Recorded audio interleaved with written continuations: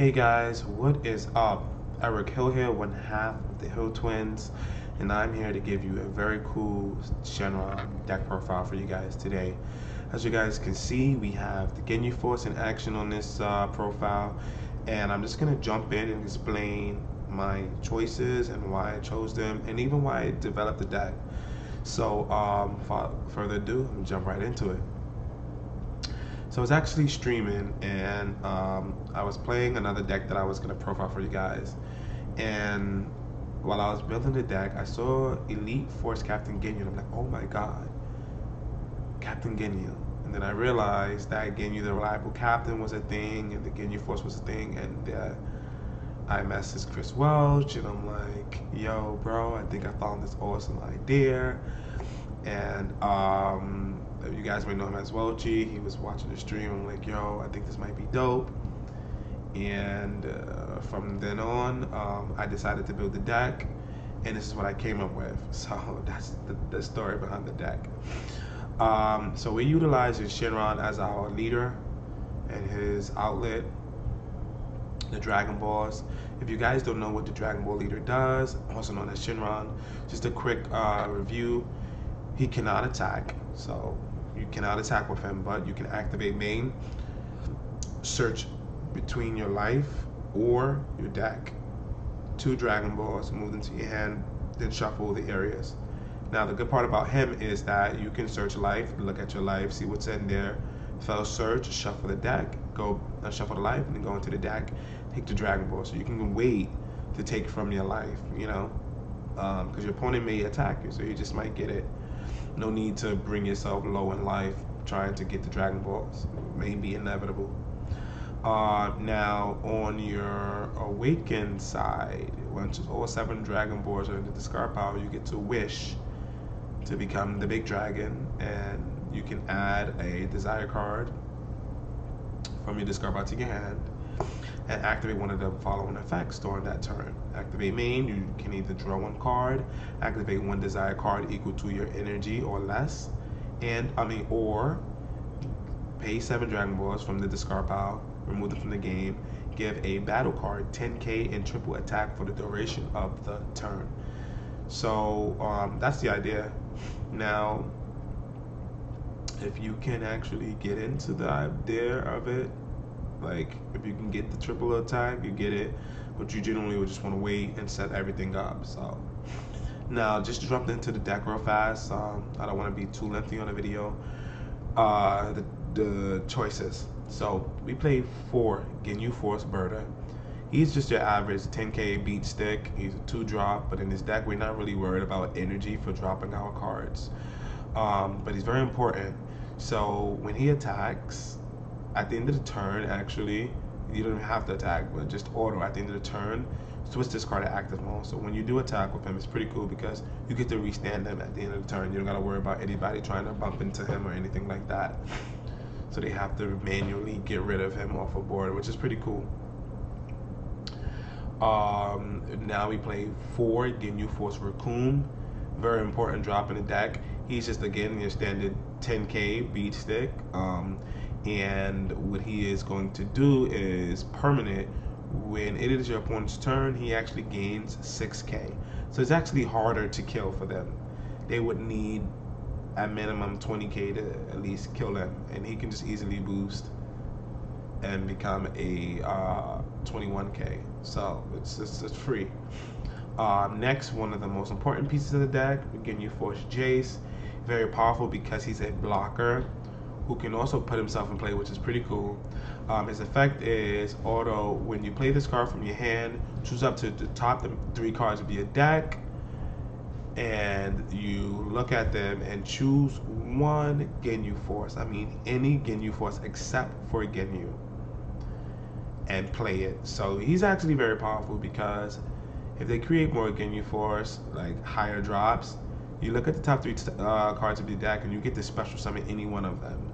You know, so that's pretty powerful. If it's a 4-drop, it doesn't matter at all, the cost, as long as it does not have Ginyu in its name. So next we have our Ginyu, the reliable captain. He is the heart of the deck. He is basically, you know, the bread and butter you want to make sure you have. when you play this card, or you get to play from your hand or Ginyu Force other than Captain Ginyu from your hand. Very powerful because you know, you get to take your whole hand and just drop it on the board.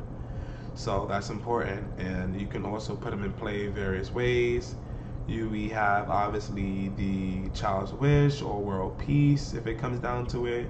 We can also hard drop him for 3 key, or we could even special summon him with Shenron the Wish Granter if it be, you know, if it goes down to that. But those are many ways of getting him out, which is pretty cool.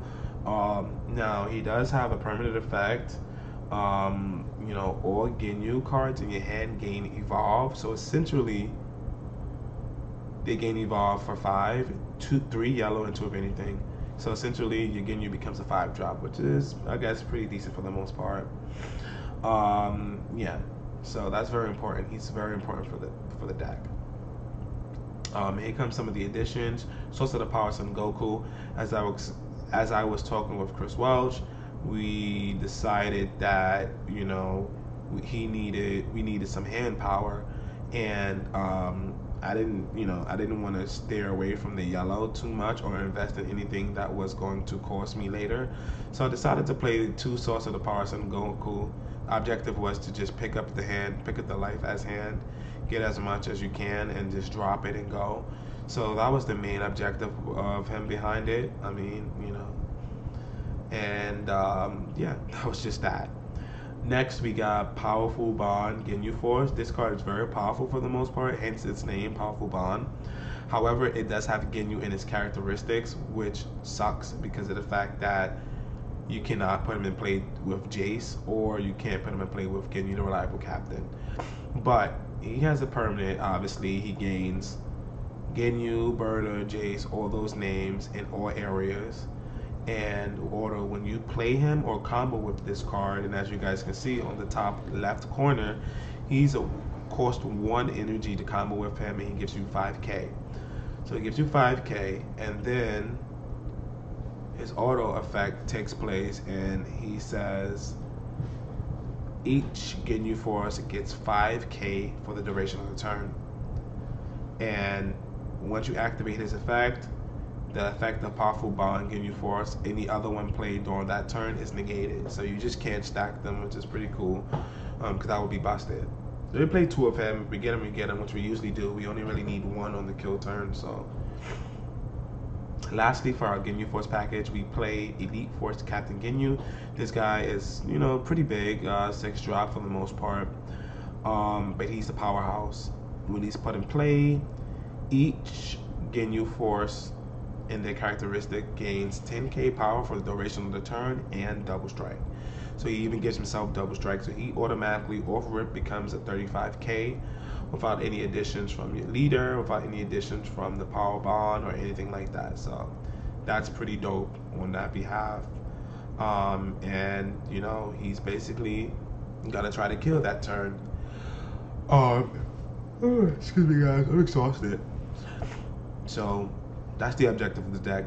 Storm the field, get these guys out, and try to do as much damage as possible.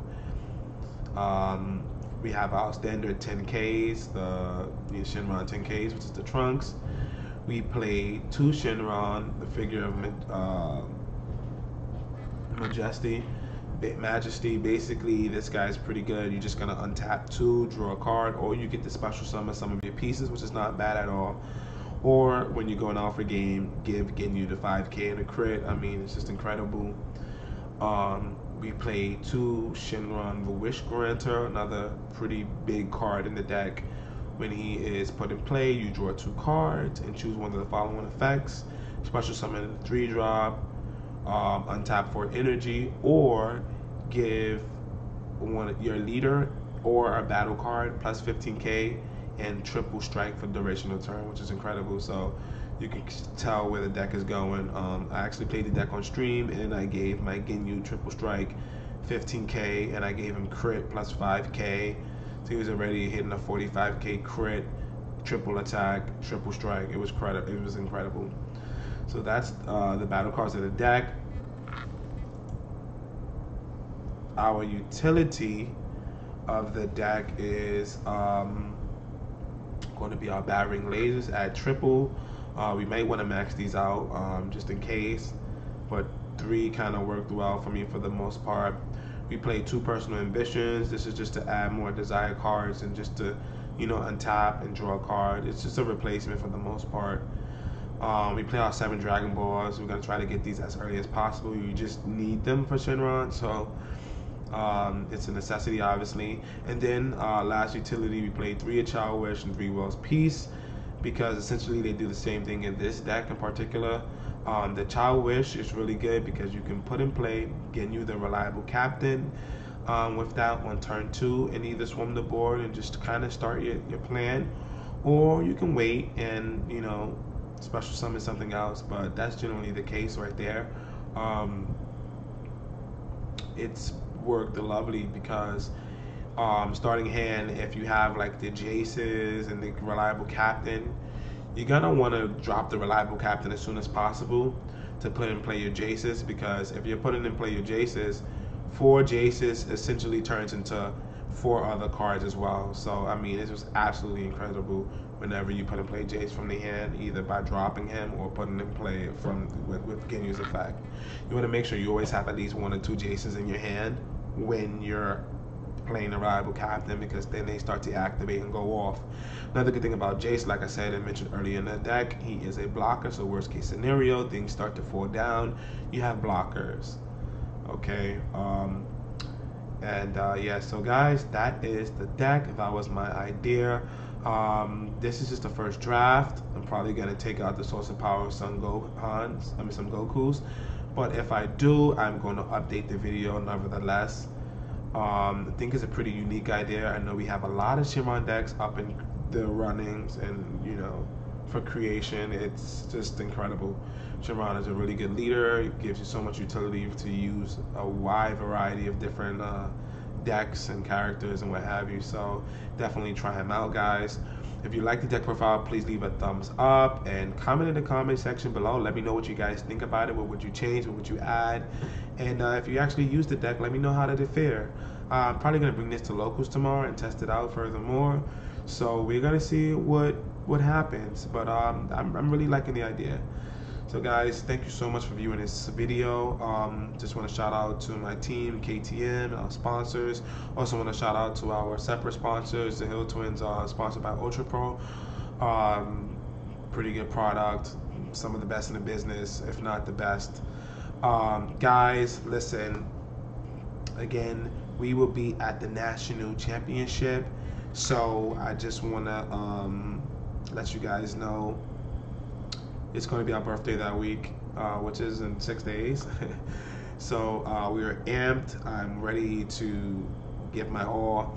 So if you guys see us at Nationals, you say hi, and yeah, you guys know the deal. So again, guys, thank you so much for viewing this video. Appreciate you guys. Like always, guys, stay super.